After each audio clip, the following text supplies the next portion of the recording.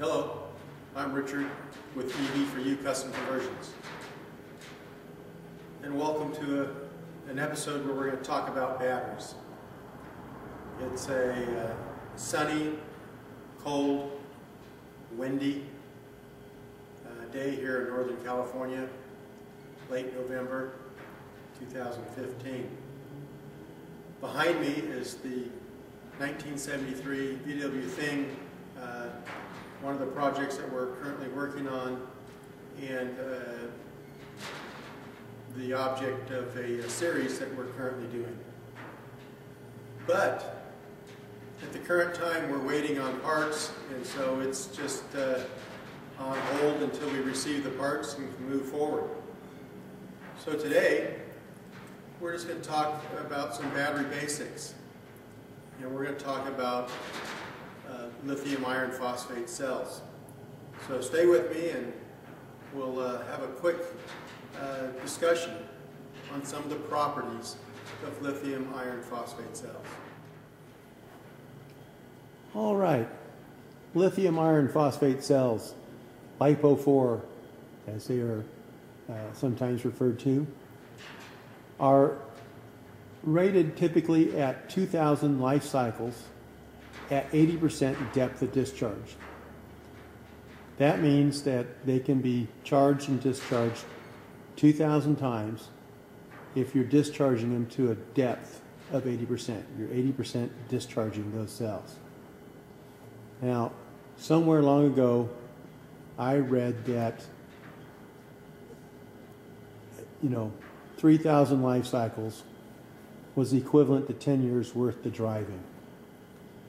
And if that's true, then 2,000 life cycles is about 6 3/4 years of driving if you're discharging those cells each time to 80% depth of discharge. But that's not the way you want to do it. In reality, we don't fully discharge our pack each and every time. As a matter of fact, we seldom do. If you have a requirement to drive 50 miles, well, you don't design the pack to take you 50 miles. You design a pack that'll take you 75 miles. You always want margin, and so that you're not fully discharging your pack either. So, here's reality.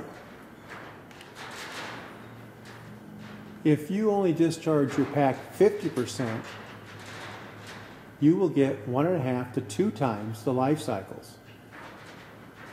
And so that would equate to 3,000 to 4,000 life cycles. And now you're looking at 10 to 13.5 years worth of driving. But there's times I don't discharge that much. And if you only discharge it to 20% depth of discharge, they have even greater life cycles.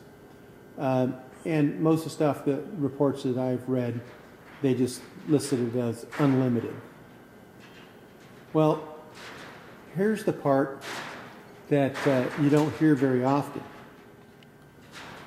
And that is that after the rated life cycles, and if that's 2,000, the cells still have 80% of their original capacity. That's what they consider the life of those cells. When they are degraded to the point where there's only 80% of the original capacity, that is their rated life. So if you had a battery pack that had a range of 100 miles when new, when you had gone the rated number of life cycles, you would still have an 80-mile range pack. Now, that's part of the beauty of the lithium iron phosphate cycles versus, say, lead acid, is that lead acid, once they've done the rated number of life cycles, they're toast. Time for recycling. And so here's the other good news. Well, the bottom line in all of this is that even if you're fully discharging that pack each and every time, you're going to get, you know, almost 7 years worth of driving. And I guarantee you, 7 years from now, they're going to have a much better battery that will be smaller, lighter, and more energy dense. And whether your cells still have life in them or not, you'll probably want to upgrade just to have the latest and greatest. It's kind of like, you know, flat screen TVs, laptop computers, so forth. Most people don't replace them because they need replacing. It's because they want the latest and greatest. And I think we'll see that same thing hold true with our lithium cells. But anyway, whatever you choose to do, you know, run them to 80% depth of discharge, 50% depth of discharge.